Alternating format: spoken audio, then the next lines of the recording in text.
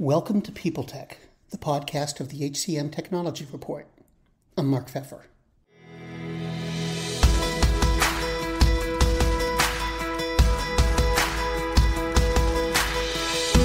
Last fall, iCIMS unveiled its Internal Opportunity Marketplace. It connects employees to internal job opportunities and helps them build a long-term career within the company. Essentially, iCIMS took its candidate experience and applied it to the employee experience, and then added capabilities to improve retention and reduce what it calls mobility friction. My guest today is Mark Brandau, iCIMS Vice President of Portfolio Marketing. We're going to talk about the thinking behind the marketplace, the impact of COVID on career paths for employees and retention for employers, and what changes in both are here to stay. All on this edition of People Tech. Hi, Mark. Welcome. Thanks for coming in. So, Mark, iCIMS just finished its 2022 workforce report. Can you tell me, broadly speaking, what you found out? Yeah, thanks, Mark. A couple things. Because we really collect and analyze so much data across hiring trends, we were able to really come out with some, some interesting points. The first is everybody's heard about, we all talk about the Great Resignation, reshuffle, whatever you want to call the thing. But the truth is the fact, employees are looking to do things differently. And they're moving and they're trying to upgrade their careers and they're looking at other options. And one of the things we found out was, that's really no joke. 80% of companies said that workers leaving really impacted their business. I mean, that's maybe not such a big surprise, but that's 8 out of 10 validating, saying, yeah, this is a major problem. I think a couple other things we found is that the gap between talent supply and demand is completely growing. There was a 97-point gap between job openings and job applications that we saw. That's the widest in the past 2 years that we've analyzed. So I think that's significant. The other things we started to see, just a couple more I'll give you, is that I think we've all sort of seen shades of this, but salaries are going to continue to increase. We've had C-level leaders indicate that they plan to increase salaries on average about 7% this year to incentivize retention. And then I think one of the last things, that we saw just to validate is that the notion of the flexible workforce in terms of where people are working, that's here to stay. That's not going anywhere. We saw that in the responses in terms of flexible work schedules and offering remote work options. Those things are some of the highlights we saw across the board. iCIMS being iCIMS, a solutions provider in the talent acquisition space. What does all this mean for you guys? I mean, is it affecting your product development or your product roadmap or your sales, or what are you thinking? Sure. So to be pretty transparent about this, we're fortunate in one regard, but I want to make it very clear, iCIMS, like a lot of great companies, isn't immune to these things, right? So sure, we've experienced some people coming and going, to be very candid, very clear.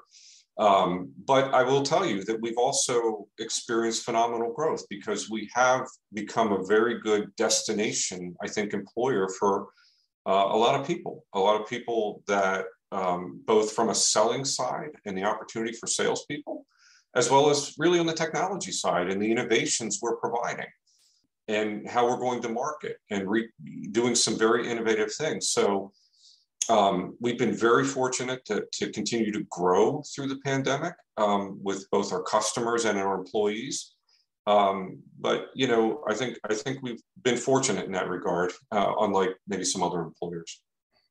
It's interesting. In a lot of the interviews I've been doing recently, when I ask someone about the market or competitive landscape, they end up talking about what's going on at their company, in terms of hiring, in terms of not new products or anything, but just they talk about the company.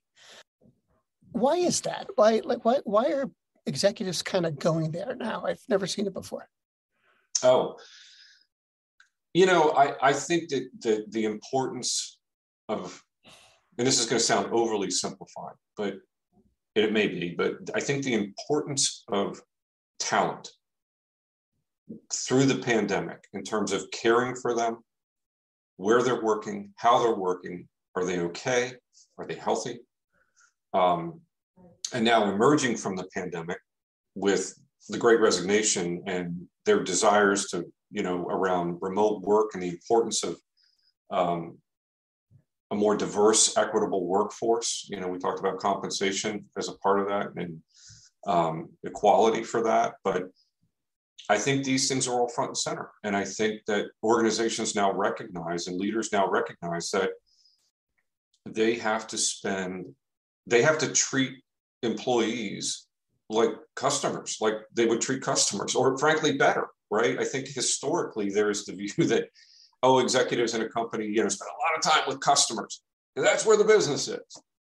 But I think there's now and maybe it took the pandemic, right? Maybe it took the pandemic to rattle the cages to say, the time you're spending with customers is important, but you have to spend as much time, if not more, on making sure your employees are ready to go and are engaged and committed, because that's what's going to make or break their business. So I think that's why you're seeing that. I think, pandemic was an inflection point for these things.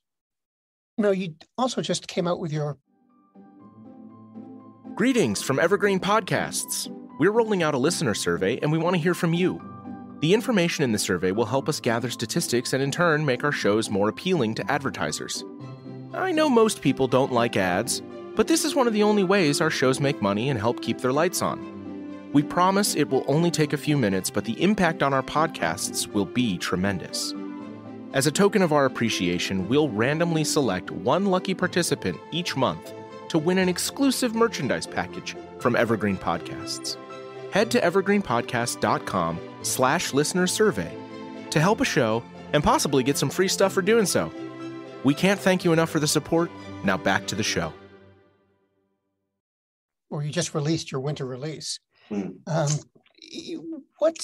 What's the lead on that? What's the most interesting or most important feature or work that's been done in it? Real simple. We have a lot of innovations in our releases, this is just the highlight. So what I'm about to tell you is the highlight, but we have several things in the winter release. But the major thing is we're introducing the general availability. And this is something we launched and introduced into the market last year, at the end of last year at our annual Inspire customer event, but now it's generally available, is iCIMS Opportunity Marketplace. What's an opportunity marketplace? Why is this important? Well, just following your last question, really what the opportunity marketplace is, and it allows for customers, is really for them to re-engage and connect with their employees internally. We've, as you said, we're known in the talent acquisition space pretty well, and we have phenomenal solutions when we think about recruiting external talent. And what we're doing with our opportunity marketplace is bringing the incredible experiences we have for external candidates internally for employees. So what that means is if an employee is thinking about another position, or as we talked about earlier with the Great Resignation and upgrading their career or doing something different, this gives them the opportunity to go find and be alerted to and communicate with hiring teams and talent acquisition professionals about maybe their next great opportunity inside their company. Historically, it's been frankly easier, and this is cited in a lot of places, historically it's been a lot easier for someone as an employee to find a job outside their company than it is inside the company. And we aim to change that. And that's what we're doing with the opportunity marketplace. It's kind of, it's a logical extension of the business, this, internal market, internal jobs. I mean, it's a lot like recruiting. It's just You're targeting in-house. Yeah, that's right. You're really targeting internal employees instead of external candidates to a large extent. And I'll be very clear. We've always been in this arena, if you will. We've always provided internal career sites, right? Where you have an internal career site, and it might be a place for an employee to go to check a board, right? To say, do I have positions? Are there things listed? But what we're doing with the marketplace, it goes a lot further. It's no longer just a simple static career site. We're leveraging AI, right, in new ways to match and identify employee skills and match them to opportunities and recommend opportunities to them automatically. We're applying things like our digital assistant so they can have new levels of engagement and be alerted and ask questions about internal opportunities. Things like text engagement. Sounds crazy, right? But when's the last time you ever thought about getting a text alert or having a text conversation about a position internally? It doesn't happen today, but we do that externally for candidates. So why do we do that for employees? Why don't they get the same great experience that an external candidate has? So that's what, to answer your question. Yeah, it's just a little bit different audience. And we've always provided some capability here around like an internal career site, but we're going a lot further with this. Did the pandemic impact your plans for this release? And is it sort of hovering, or is it impacting your plans for future releases? In a weird way, it accelerated everything. So the way I can say that is, and the reason I say that is because I alluded to this earlier about how we've been fortunate to go through the pandemic, but we've made several acquisitions of companies. And one of the companies we acquired was named Easy Recruit. It was out of Paris, France. And they had some technology and capabilities that helped us accelerated our delivery of an opportunity marketplace, some of the things they already had. So that accelerated our roadmap and delivery of this. Further, to answer your question about slowing things down, and my answer about accelerating is customers, talent, and given where businesses are and their desire to grow, to transform, to re-engage with talent, and this great resignation, that's accelerated our business. That's what has occurred. So we've had to accelerate everything, and that's what we've done. So maybe it's a little bit of right place, right time, but given what we are and what we do in the market, but we've accelerated through this greatly. Mark, thanks very much. My pleasure. Thank you. Always a pleasure, Mark.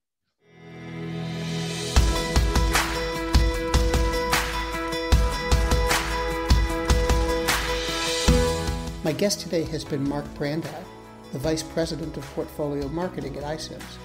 And this has been People Tech, the podcast of the HCM Technology Report. We're a publication of Recruiting Daily. We're also a part of Evergreen Podcasts. To see all of their programs, visit www.evergreenpodcasts.com. And to keep up with HR technology, visit the HCM Technology Report every day. We're the most trusted source of news in the HR tech industry.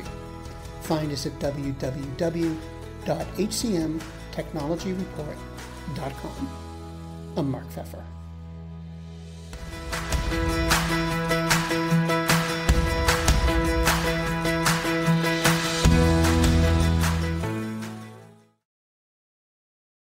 The world's best-known investor and Wall Street expert Warren Buffett once said, "Wall Street is the only place that people ride to in a Rolls-Royce to get advice from those who take the subway."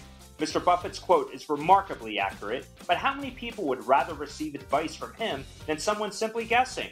Welcome to Buy, Hold, Sell, your single source for Wall Street knowledge and profitable guidance. Please join me, Todd Schoenberger, and fellow trader Tobin Smith, as well as host Veronica Dudo, for a podcast known to move the needle for investors. Tobin and I are seasoned Wall Street executives with deep investment experience, and we are prepared to share our advice to those who choose to listen. Download Buy, Hold, Sell today on the Evergreen Podcast Network or your favorite podcast channel. Do you love news about LinkedIn, Indeed, Google, and just about every other recruitment tech company out there? Hell yeah.